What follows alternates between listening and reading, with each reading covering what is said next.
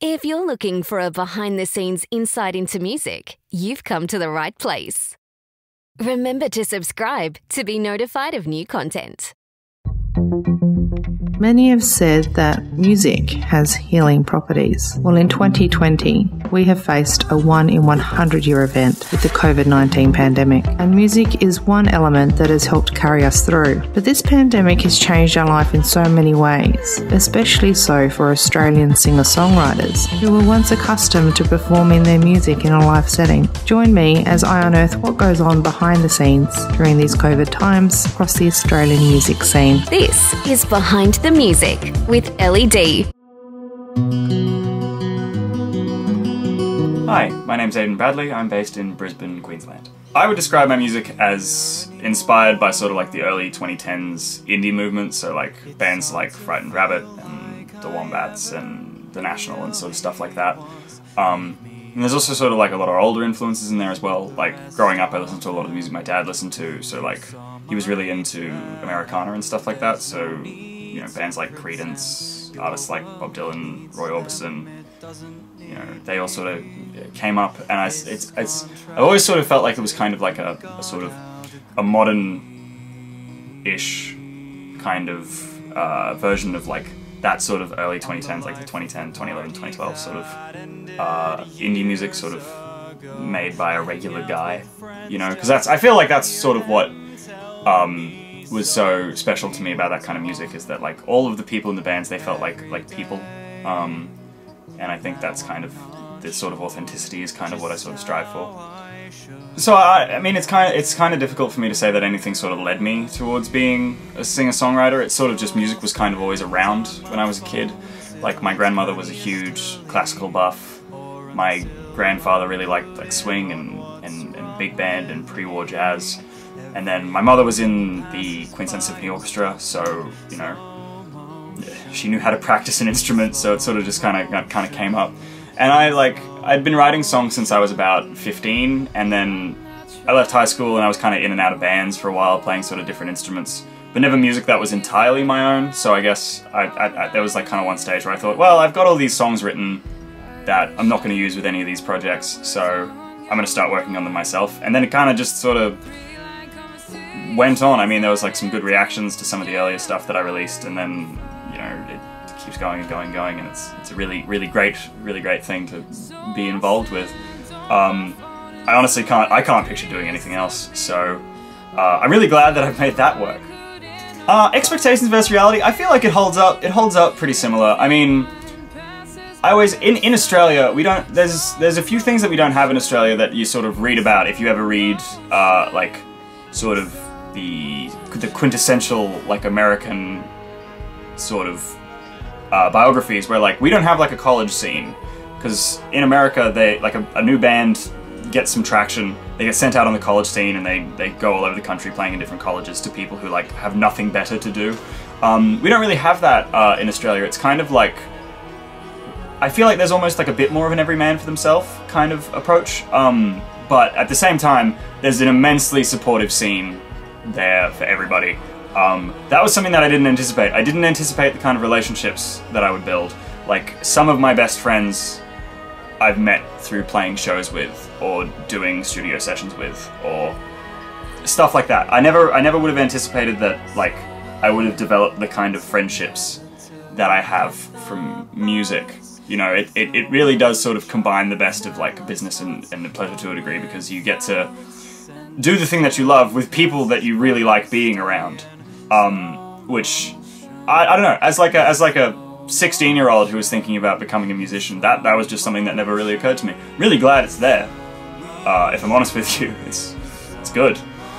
I think performing in a live setting is kind of like the rite of passage for a lot of musicians. I think it's sort of, you spend, or at least this is my experience, so like whatever, but like you spend your sort of first year not doing that great of a job of it, but then you sort of, through, you know, repeated exposure, you get better and better and better, and you get better at bantering. Like, I remember when I was bantering with an audience when I started out, and I was so nervous, all I did was swear. I a bunch. I used to just drop so many F words on stage because I couldn't think of anything to say. But that's long behind me now. I mean, I still do swear quite a bit, but that's largely long behind me. I mean, I would never record a song without playing it live to kind of gauge the reaction of it. I think it's part of, like, if you think of taking exams in school as a method to learn, you know, if you ace a math exam, you've gotten better at math by having to grind out those skills, study, and then apply them. I think playing in a live setting is very similar, because if you sit down, you can play something perfectly, completely on your own in your bedroom, that's great, but then when you can take all of the factors that a live performance involves, you know, other musicians, a crowd, a PA that's maybe not great, and you can still perform to the same level, I think you can actually give yourself a big pat on the back as a musician, because it's really not the easiest thing to do. So I think, above anything, playing live, if we're talking about strictly musicianship, makes you a lot better at what you're doing. And then beyond that, I mean, if we want to talk about getting the music to an audience, you can't beat it. You can't beat engaging with a room of people with something that you've created, and then building a relationship, not just between them and you, but between them and the art that you've made. So I think playing live is really like one of the quintessential sort of things. I think it's very, very important, and I think young musicians, or even musicians starting out, should just try and do as much of it as they can. It doesn't matter if no one goes, it doesn't matter if you know, the venue's empty. I think it's all very important in building your own character as an artist, both in the perspective of the actual musicianship and in the perspective of you sort of trying to build a career. I think they're sort of one and the same, largely, and I think it's very, very important. Online marketing with music has been tricky, and if you're a musician watching this and you think it's tricky, please know that you're not alone, because a lot of the tools are there, but they don't quite work as well as they should.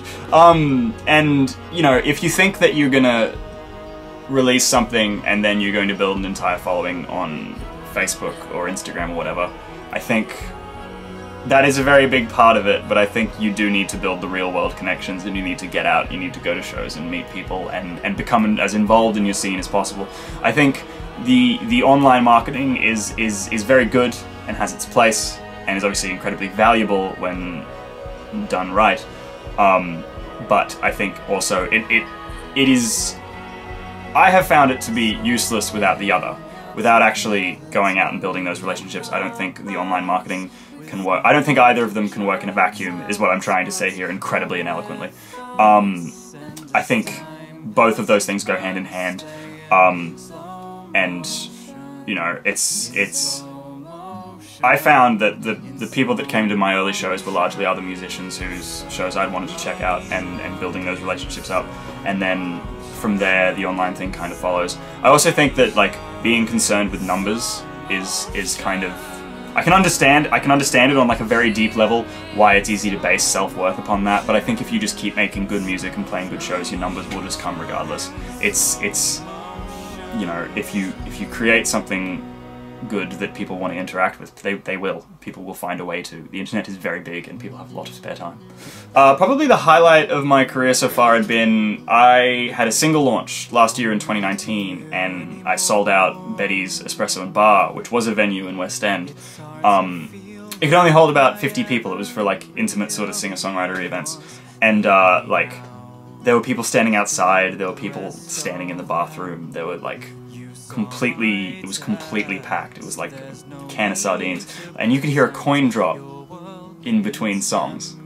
It was just such a like bewildering and humbling experience, having that many people want to sort of give their time to my art. And I think that, like, I've played sold-out shows before that, and I've played sold-out shows after, but, like, that one's always going to be very special in my sort of mind. I felt like, that kind of felt like the first time I'd properly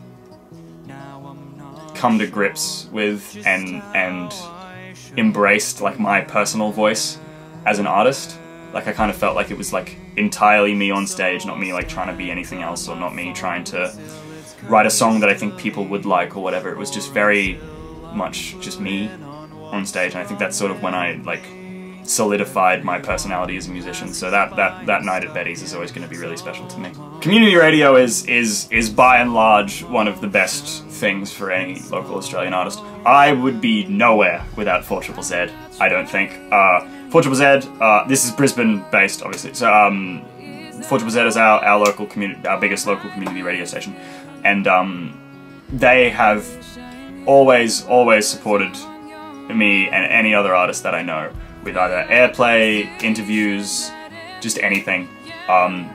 Building those relationships with community radio and supporting community radio is one of the best things that you could do, not only from like your own perspective, but for the perspective of the rest of the scene. Because as the stations grow, as you grow, it's not like like Nova or whatever, where it's kind of just been the same sort of thing for the last 10 years. But they grow as the scene grows, and as everyone sort of gets around that, the more people that do, the better it is for everybody involved. And a lot of people discover a lot of great music through community radio stations. Either they're just driving and just flicking through the stations because they're sick of listening to ads or whatever, but like, hit up your local radio station, try to start building relationships. Just, they'll do it. I have not spoken to a single person from community radio who's not excited about whatever music is coming out of that city. It's a great resource, and it's just great. It's fun. Like, I listen to 4ZZZ in my spare time because I like it. And then I hear my friends on it, and I'm like, it's gone full circle. It's great. Community radio, no one could ever undersell how important it is to local musicians. I guess it's kind of hard to answer this question without talking about the pandemic, because, you know, it kind of forced us all to really rapidly adapt towards being so much more active online and you know, trying harder to build those relationships without actually going and playing in venues and stuff like that. For a while I was posting like a video a week-ish of just like any random thing that I could think of. I tried to get other local musicians involved. There's one with me and Finn Taylor from Finn's Contingency Plan, and one with me from Ty Williams, who's a fantastic local drummer. And I really like doing those because it was just like, we're making content, it's safe, it was in a house that we could sanitize and everything. And it was just a great way of putting more content out there with, you know, stuff that people could see and interact with. They maybe saw a song that we did and they liked it and they, you know, wanted to engage with that. I received some really kind messages during those times, and sort of, obviously because everything's kind of weird now, any sort of reaching out and any sort of kindness is always deeply appreciated. So anyone leaving like positive comments or sending a message saying, hey, I like what you did here, it's all really important. 2021 is looking to be pretty big. I've got my next record, it's written, the demos are all done, we're ready to start recording it, which I'm really excited about. It kind of feels like the other two records were kind of prequels to this one a little bit. As much as I love both Boat Ramps and Low Key High Strung, I really feel that this upcoming record is my best work. And that's largely because I involved more people. I wanted to work with more people. I brought on a co-producer. There's a bunch of other musicians on there playing stuff that I can play, but not nearly as well. And, you know, I'm just really looking forward to getting back on stage and to getting back into what I believe is the heart of the local community, which is just people enjoying music together. You know, I think that's the big takeaway, is that, like, music is fun and you can enjoy it with people who also think music is fun. And I mean, I know a lot of people that have missed that, and I've missed that a lot personally, so I can't wait for that to come back. But yeah, new record is done, 2021. It's gonna come out. It's gonna be sick. I'm really looking forward to putting it out into the world. Words of encouragement, I would say, would be, I used to get really bummed out because social media can do that, I think. Social media can be really bad for you as well as really good, because if you're just scrolling through Instagram or whatever and you're seeing all these people doing really well, and you're wondering why you aren't getting the same opportunities that they are. You know, there was a couple people in particular that I really did, and I did that a bunch until I met someone who did that with me. And then the whole thing just felt so stupid. You know, the whole comparing yourself to other people, it just felt so dumb. You know, and it's really easy for me to sit here and say that it's a waste of time, but it really, really is. There is so much more you could be doing with your time than agonizing over what people that you feel like you're in competition with are doing. No one is in competition with anyone. Everyone is just trying to make a career out of music, and when you feel like that, what I always do is start focusing on the actual music. I start practicing, or I start writing, or I read a theory textbook or something like that. And I always found that when you sort of get back in touch with the actual, purely the musicianship of what you're doing, suddenly you kind of remember why you're doing it, and it's not necessarily for marketing stuff and trying to sell merch or records. It's because you like making music, and that's the thing that you want to do. So by all means, I think some of the best things that you can do if you're just feeling a bit forest for the treesy is just get off Instagram and get off Facebook for a little bit and sit in front of a keyboard and practice harmonies. I don't know, that's what I do. But like, I think that's very much, I think we can get very caught up in social media when actually what's happening on social media is people only showing the best bits of their life. Generally, no one posts failures. I certainly never have. I don't know anyone who's posted like catastrophic failures that they've had on social media, because it's not what we want to see. Like it's social media has kind of conditioned us to thinking that everyone's lives are exceptional, when that's just not, it's not true. People have exceptional moments. I don't think anyone's life is exceptional. If that makes sense. This is coming across really self-helpy, and I apologize. Yeah, keep practicing. You can always practice more.